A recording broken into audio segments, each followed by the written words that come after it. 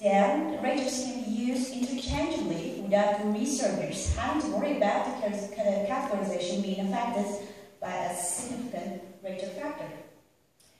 And the next question is, how can we measure the reliability among raters or observers or assessors? Agreement notion is used for measuring the reliability level among raters by means of agreement coefficients. And there are several methods known as agreement coefficients or statistics having developed to measure inter-rater reliability. In order to measure the interested agreement level, these methods differ in the context of having scale types as nominal, ordinal, interval, or ratio.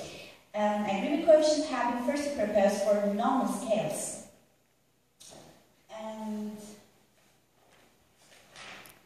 the agreement coefficient value shows us reliability level among the raters who participated in an inter-rater reliability study. When an agreement coefficient gets closer from 0 to 1, and its range of agreement is expected to increase.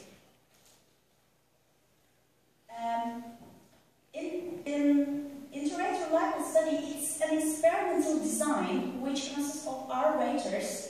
Here we have two raters, observer A and observer B, and participants or subjects, and Q categories.